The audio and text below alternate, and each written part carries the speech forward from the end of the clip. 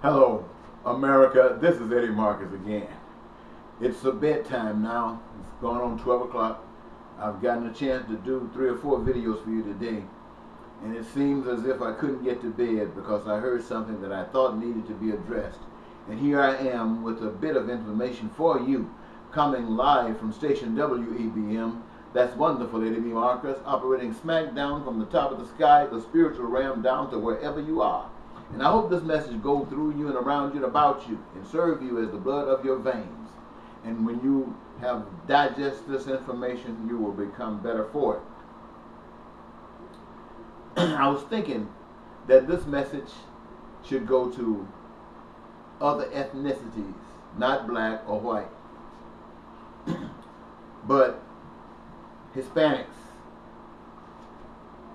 Africans, and other people of this nation who have been naturalized or who were born here or who are just citizens for whatever reason. I want you to consider my candidacy for the United States Senate from the state of Minnesota, and at the same time for the presidency of the United States in 2020. You know, I am the best man for this position if you, the people, are deserving. I can only give you that service, that benefit, if you are deserving. If you are not deserving, I cannot give it to you.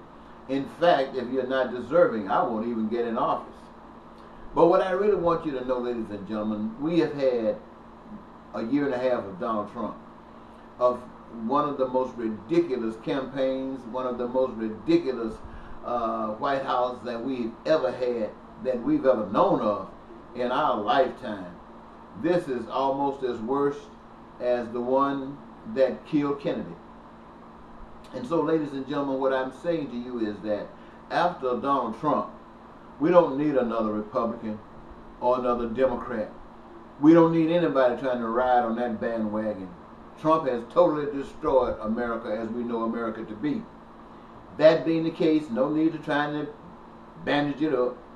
No need to trying to see what we can do to preserve it and keep it going. And so I propose to you, the American people, and for those of you who are from Cuba, those from you who are Puerto Rico, those of you who are housed down in Miami, who know what's been going on, and you know you can't trust what you thought you could trust in.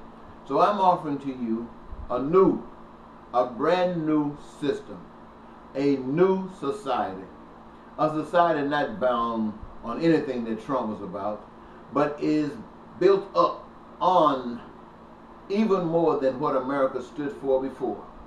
We want to make this a society where everybody in America can feel like they are special. Blacks, whites, Africans, women, gay, straight, everybody. And I have a proposal for that. I'm not just talking to you about an idea.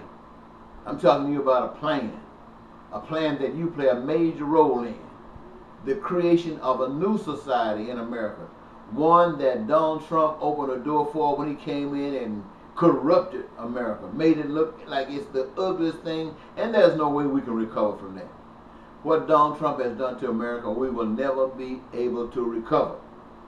But we can create something new, totally brand new, better than America has ever been, that makes human rights seems like, oh, here they come again, I'm loving them. Make civil rights seems like, oh, here they come again, I love them. Make the nations that have been suffering for so long and who have depended on America can say, oh, maybe they're not back again. They are much better. And so, ladies and gentlemen, I want to leave that with you. A brand new society. A brand new society for the future. Thank you very much. Bye-bye.